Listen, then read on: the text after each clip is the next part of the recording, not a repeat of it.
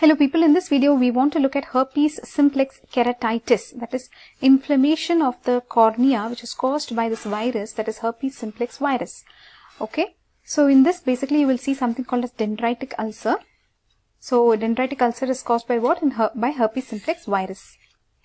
So under herpes you have herpes simplex virus, you have herpes zoster virus, so many types of herpes virus are there, but we are looking at herpes simplex virus, which what it is causing. Okay, so this herpes simplex virus, what is it? Its natural host is man, and in herpes simplex virus you have two types. Okay, herpes simplex 1 and herpes simplex 2. Herpes simplex 1 usually above the waist issues it will cause, right? And herpes simplex virus 2 will cause genitalia and other issues. But the thing with this herpes simplex virus 2 sometimes can cause ocular issues also. What will you talk about here? You will say mainly herpes simplex virus 1. It is a DNA virus. Okay.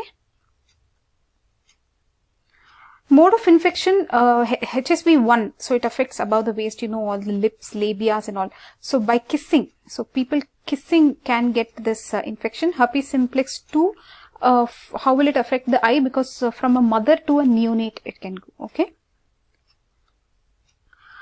What are the ocular lesions that herpes simplex can cause? See, herpes simplex can affect the conjunctiva, so it will cause conjunctivitis. It can affect the cornea, it can affect the iris, etc. So, what and all it can cause? Conjunctivitis. In that you have already looked at herpes conjunctivitis, right? Herpes simplex conjunctivitis you have already seen, right? So, you should have seen this conjunctivitis even in ophthalmia neonatorum, because it can affect neonates also. Here in this video, what are we more focused on? We are focused on the cornea. So, cornea, layer by layer they are going, guys. So, they are telling, if this is cornea, look at this. Okay, so if this is the cornea and it has so many layers, right? It has the epithelium, it has the endothelium, then it has the stroma in the middle, let us say. There are some other membranes, but remember, epithelium, if it is affecting epithelium, they have some names and they have some separate treatment for that. And if it is affecting cornea, stroma, then separate names there and separate treatment. So it is very detailed in this one, okay? And there is something called as primary herpes. Primary means the first time the person is getting an infection. There they are talking about conjunctivitis. And cornea, the epithelium is affected. Mostly the epithelium is affected, right? Now when it is recurrent, again and again this guy is getting herpes simplex.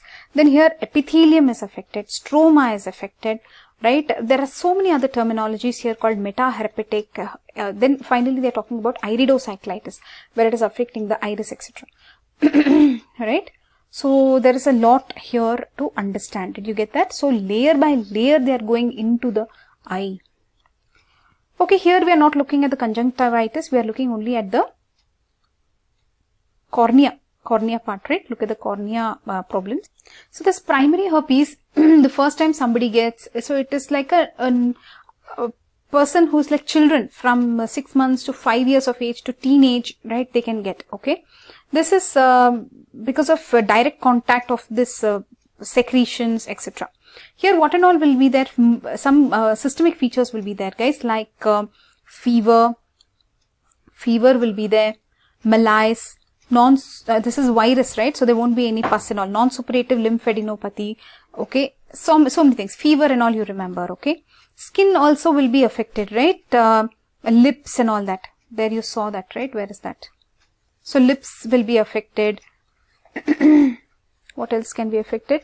Periorbital region, lid margin, vesicular blepharitis, all that can happen. So what and all you should know here? Let's just make a box here. What and all are they telling? Young people are affected, right? Then fever, etc. Fever, malaise, etc. Then skin. What and all is affected? Lips, lid margin, periorbital region is affected, lids are affected, right? What are they talking about here? Vesicular blepharitis, okay? Now coming to ocular lesions, what and all ocular lesions will be there? There will be follicular conjunctivitis, acute follicular conjunctivitis will be there. So we kind of have put it here again properly. Primary herpes, it's the first attack of this herpes simplex virus. Young people will see this. fever, etc. will be there, systemic things. Then skin lesions, lips, periorbital, lid margin, vesicular blepharitis. Conjunctiva, they will have what? Conjunctivitis. There will be lymphadenitis in this, okay? Lymphadenitis, okay? Then coming to cornea. So in this video, we are more focused on the cornea, right? So what will happen to the cornea? Let's see. Under cornea, mainly the epithelium is affected, right? So what will you see here? This is the first time. So only epithelium. It is not going deep inside. So you can see here, what and all are the words here. Fine epithelial punctate keratitis, coarse epithelial punctate keratitis. Just remember, epithelial punctate keratitis, dendritic ulcers also can be there in primary herpes, okay? So dendritic ulcer actually can be there in primary and in recurrent. Now why recurrent? Because the virus, what it did, this herpes virus, after the primary infection, self-limiting, it will go, but it will go and land up in the trigeminal ganglion. Now what will happen when this person becomes a little immunocompromised or this virus becomes strong, it is coming out and causing a recurrent herpes. That is why recurrent herpes, okay? So now you have understood a recurrent herpes, how it happens, right? But here, what in recurrent herpes you have to see is, there are many terminologies. The epithelium is affected, the stroma is affected, so many things. Finally, they're writing about iridocyclitis, which they will cover probably in a different section, because here we want to look at only the cornea. So only cornea means epithelial keratitis, stromal keratitis and trophic keratitis. Okay, this much we should know. Now, what else we should talk about? So they are saying that this will be unilateral. Okay, and when will this virus come out from the trigeminal ganglion? Basically, when people have fever, okay, or they are exposed to UV rays, or they are generally ill, if they are emotionally or physically exhausted, wow, right? Or if they had some trauma, some mild trauma is enough, it will come out and it will start enjoying life. Mild trauma or menstrual stress. Then, if they are putting some steroids, so obviously they are compromising their immune. So they'll be immunosuppressed. So what will happen? These will be the triggers for the attack. So the virus which was happily sitting in a latent form now is coming and attacking, right? So you are able to understand this recurrent herpes. Overall, just look at this epithelial. They are talking about punctate epithelial keratitis, dendritic ulcer, geographical ulcer. All these three are where? In the epithelium. Epithelium is affected, punctate epithelial, dendritic ulcer, geographic ulcer. See, in the primary herpes, you already saw this punctate and dendritic. Here, one more extra, geographical. So it is going to go one more level and become like a map, big one, geographical ulcer. Okay, this is punctate epithelial keratitis. Dendritic ulcer, we'll see it. So for three images for this three things: punctate epithelial keratitis, dendritic ulcer like tree and all that, geographic ulcer is really big like a map, right? So these three things you have understood. So it will start getting a little complicated because each of these features we will look at, each of these treatment we have to look at, okay? Look at the things that will happen in this. There will be redness, pain, photophobia, tearing, decreased vision. Obviously, right, cornea is affected, everything about the eye, same symptoms you will write, photophobia, redness, decreased vision, same things. Punctate, you will see what? Punctate lesions, okay? This next step is what? Dendritic ulcer. Here you will see what? Irregular, zigzag, linear branching, and these branches are generally knobbed at the end. Maybe they mean these dots, they are knobbed at the end, and these will stain with fluorescein. The floor of the ulcer stains with fluorescein, and the virus laden cells at the margin take up rose bengal. So they have some two stains they're talking about here. Right? So what and all they're talking about this dendritic ulcer. So let's just add that here. In dendritic ulcer, what are they saying?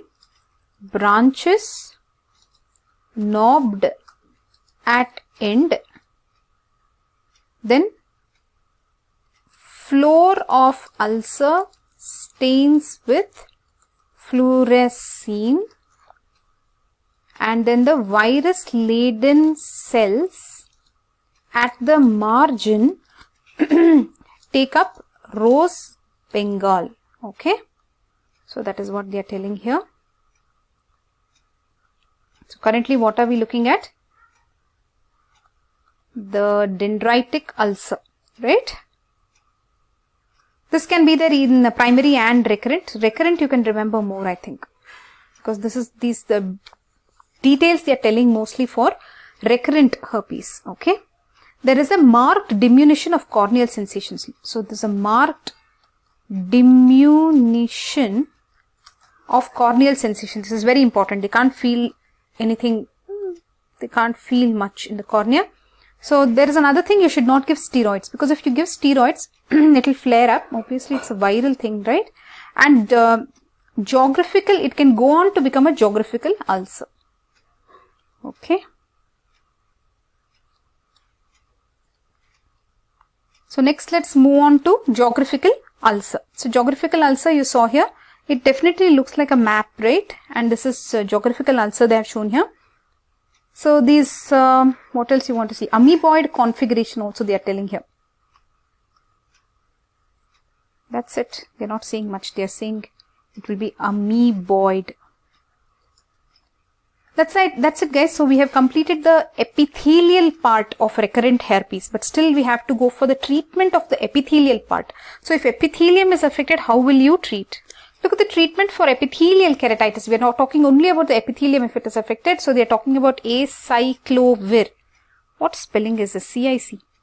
Acyclovir they are talking about. Then they are talking about famciclovir. All cyclovirs. Valacyclovir. Famciclovir. Acyclovir.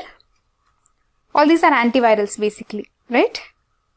And they are talking about mechanical debridement. Systemic also they are giving antivirals. Non-specific supportive therapy every time you will give. What will you give non-specific? To reduce pain. They talk about some cycloplegics, right? Then paracetamol. Then vitamins. So the same non-specific therapy. Fine. Now let us move on guys. Now so in this recurrent herpes keratitis, herpes simplex keratitis, now the stroma got involved, let's say. Now what happens if the stroma gets involved? So if the stroma gets involved, you have something called as disciform keratitis. Disciform keratitis, okay? So basically, they are saying this happens because of delayed hypersensitivity reaction. They are talking about endothelial damage also. So they are saying this is delayed hypersensitivity. Basically, the endothelium was responsible for maintaining all the transparency. You know that, right? So if you remember the cornea layers, here you have the epithelium, here you have the endothelium. The endothelium is responsible for all the transparency. See, it is pumping out everything that it doesn't need so that this place will be clear and it will allow light nicely inside, right? So endothelium is very important. But here what they are saying is the endothelium itself is damaged. So what happens? There will be edema, which was not supposed to be there. It was pumping out all the water, remember? So there will be stromal edema. So there will be stromal keratitis, disciform keratitis. So this is the photo they have in the textbook. Disciform keratitis. In this they are saying you can give steroids. They are telling in this the epithelium will be intact and there can be folds in Decimet's membrane. I'm sure all the edema will make all these folds. What do you say? So what are they saying? The epithelium is intact. The stroma is having full edema. The Decimet's membrane is going to have folds. Endothelium is totally damaged. Because of this endothelium damage, only all this is affected now. Okay, then they are telling there will be a ring of stromal infiltrate. They are having a specific word here, Wessley immune ring. Heard this somewhere, right? Wessley immune ring. Nice. So a lot of things they're talking about here. Keratic precipitates around the what is this? Keratic precipitates under the round area of stromal edema. So some keratic precipitates, all this they're talking about stroma. Ring of stromal infiltrate Wessley immune ring. This is where the antigen meets the antibody. Okay, or the antibody has gone there to meet. What do you say? Corneal sensations are diminished in this also. Okay. Corneal sensations are diminished. Then, intraocular pressure may be raised despite only mild anterior uveitis. Intraocular pressure may be raised. Okay. They are saying here this keratic precipitates and this corneal sensations being diminished. These are very crucial for diagnosis.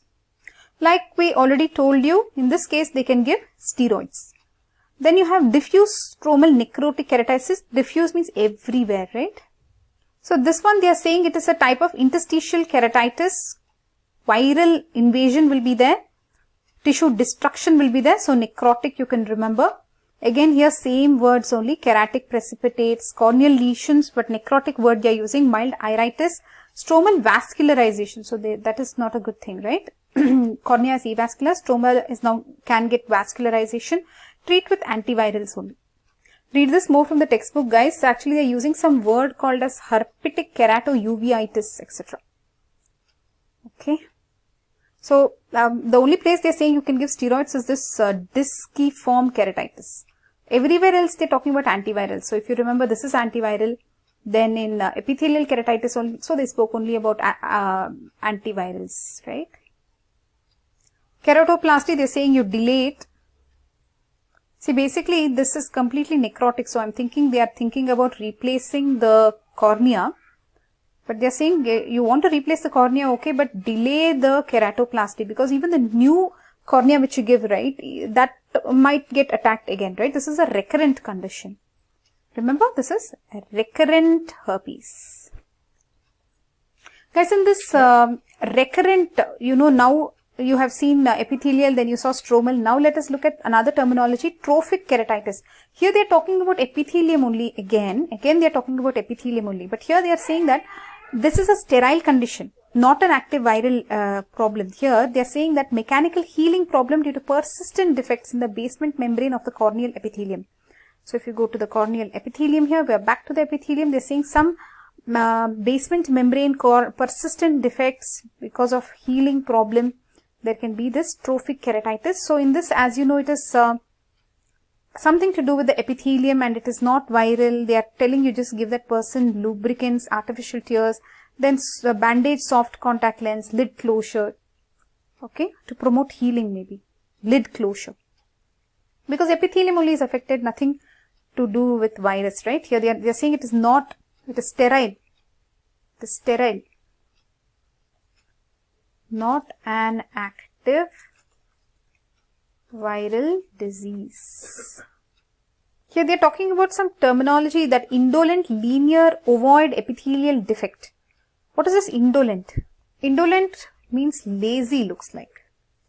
Lazy epithelial defect. Okay, so after this, what else will be there in recurrent herpes keratitis? You can have herpetic iridocyclitis, but here we are concerned only with cornea. So we are not looking at this one now. Recurrent herpes simplex keratitis. Iris and all affected, not looking at it now. So where will you see dendritic ulcers? Herpes simplex keratitis. Where will you see pseudodendrites? Pseudodendrites you will see in herpes zoster, acanthamoeba keratitis, pseudodendrites you will see there. Okay. Herpes zoster, actually they are saying it is microdendritic. They are explaining that this will be more peripheral and stellate. So you can differentiate. Okay. It will be peripheral. Which will be peripheral? Herpes zoster. It will be peripheral, they are saying. Let's take a quick recap. We started off with herpes simplex keratitis, dendritic ulcer we wanted to look at. So basically it is because of human, human herpes virus 1, 2 that is nothing but simplex, herpes simplex virus, DNA virus. So natural host is man. It is, how do you get the infection? Kissing, close contact with people, mother to a neonate. So ocular lesions in primary attack usually will be only the epithelium will be involved. There can be conjunctivitis, epithelium can be involved. What will be there? Epithelial punctate keratitis, dendritic ulcer, don't forget. Then what will happen? This will become latent infection. The virus will go and sit in trigeminal ganglion. Then whenever this person falls ill, has fever, has some UV rays exposure, some emotional, physically exhausted, has some trauma, some stress, some steroids, this person is taking, the virus will neatly come out and create a recurrent herpes. This is usually a unilateral condition. So this recurrent herpes goes from epithelium into the stroma. So many things it can affect. If it is affecting epithelium, there can be punctate epithelial keratitis, which you saw here, then dendritic ulcer, which you saw here. It stains with fluorescein and the virus-laden cells take up rose Bengal. There is diminution of corneal sensation. Don't give steroids in this, otherwise it will become what? Geographical ulcer, which is ameboid. Treatment will be antivirals, Acyclovir, famciclovir, valacyclovir. Then you can do mechanical debridement, non-specific care you will anyways give. Okay, don't give steroids. Then coming to recurrent, when it is becoming recurrent, it can affect the, same thing, recurrent. We are continuing with recurrent. We saw epithelial. Now stromal, if it is affecting stroma, you have disciform keratitis. There you will have edema, stromal edema, keratic precipitates, some Wessley immune ring where antigen meets antibody. Corneal sensations are diminished here also. There can be raised intraocular pressure, some anterior uveitis also they were speaking about in this. You can give steroids only in this, but you should be able to differentiate because of this keratic precipitates, etc. Diffuse stromal necrotic keratitis, here also you will give antivirals, necrotic, and then you might think about keratoplasty, but you have to delay it till you're sure. Trophic keratitis, metaherpetic. Here there is no viral problem, the mechanical healing problem. So you will bandage, right, the eye.